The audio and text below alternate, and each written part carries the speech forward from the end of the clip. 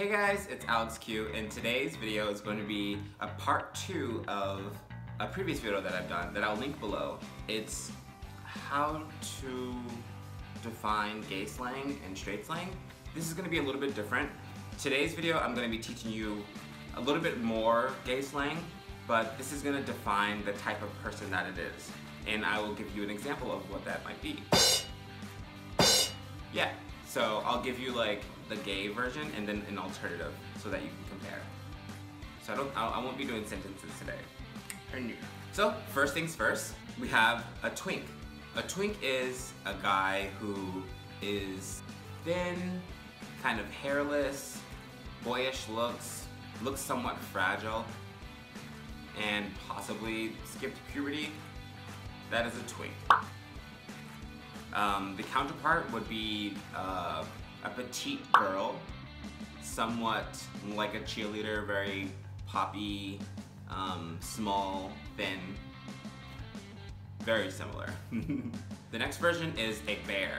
A bear is complete opposite of a twink.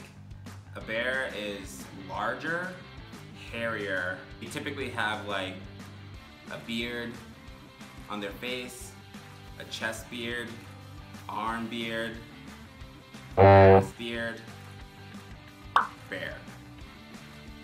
The counterpart would be a butch lesbian. Just, yeah. Love them. A bear is very similar to an otter. If you don't know what an otter is, check the link below. I made in my previous gay slang video. Just let me know what you think. The next thing we have is a daddy. A daddy is an older gay gentleman who, well, I use the term gentleman very lightly. They prefer younger guys, pretty much religiously.